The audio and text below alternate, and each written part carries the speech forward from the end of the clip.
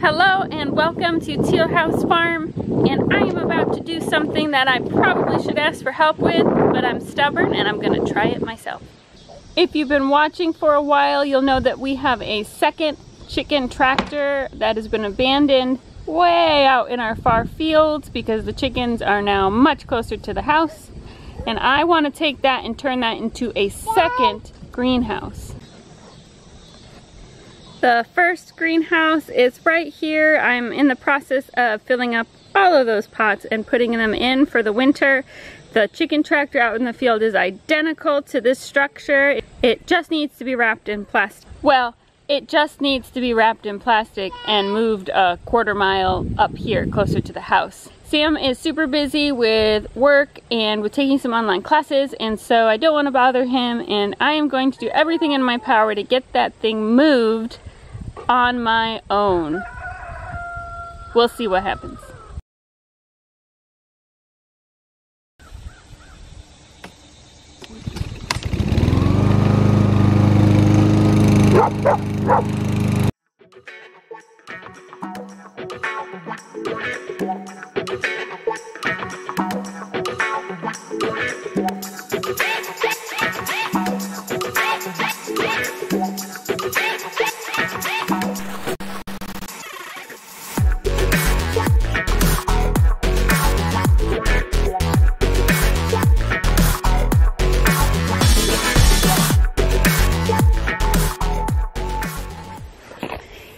Okay, just a quick mow.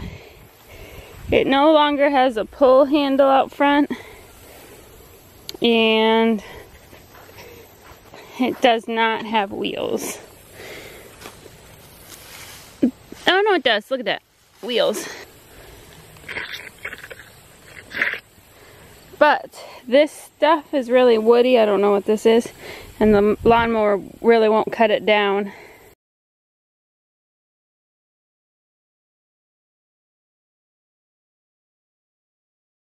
Alright, we're back. Little man is being super fussy today, so he's coming with me. I am going to try to hook up a new pull string on here and just see if I can wiggle it.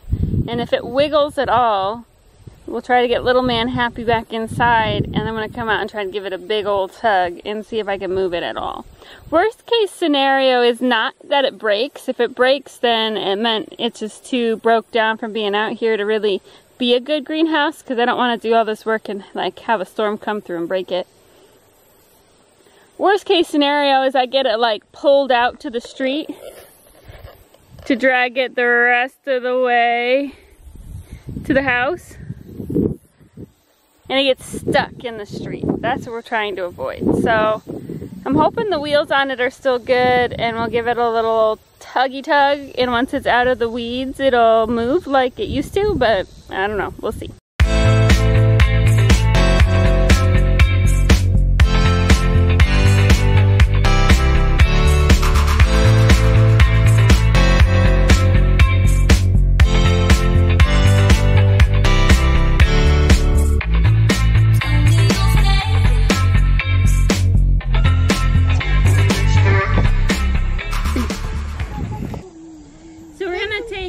Break from moving that and wait for Sam to get home, and we got this really cool gift from one of our viewers, so thank you to the viewer who wished to remain anonymous for your generosity.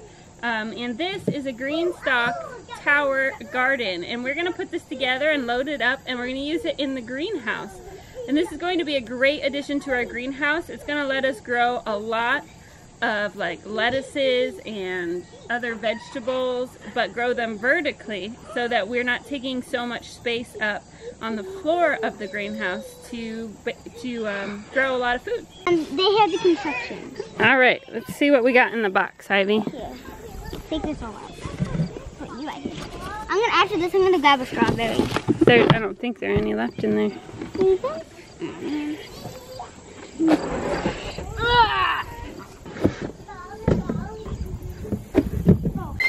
This is a 5-tier system. I believe it also has a bigger one. I think they have a 7-tier. I'll link information about this below if you're interested in looking into this company on your own. But basically we have 5 tiers that we'll plant in, and you plant inside the kind of curved parts. And then it has a watering system that uses these trays between each bucket system, which helps evenly disperse water to help prevent overwatering. You still can definitely overwater this, but it's a little harder to do, and it also helps make sure it gets watered evenly. And then this top piece is where you put the water in, and then it flows it down through the system. Ivy is going to help me. I think it makes the most sense to actually build it inside the greenhouse instead of building it out here and then hoping we can fit it through the door. Hey, what are you doing up there?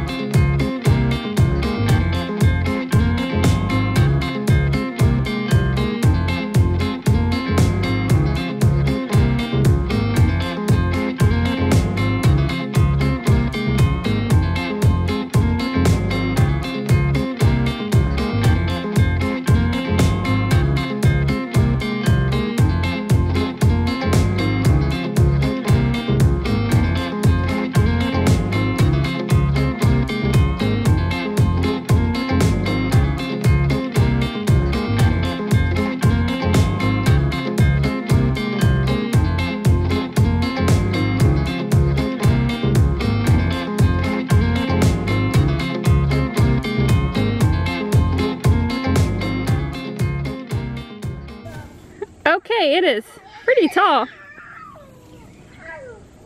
It's obviously leaning just a little bit.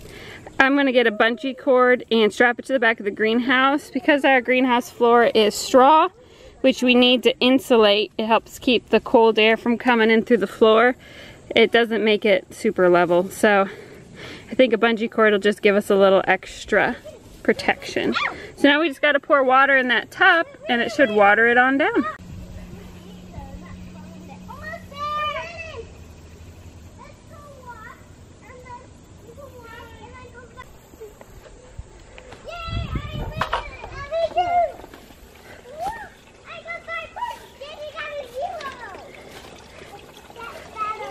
Away.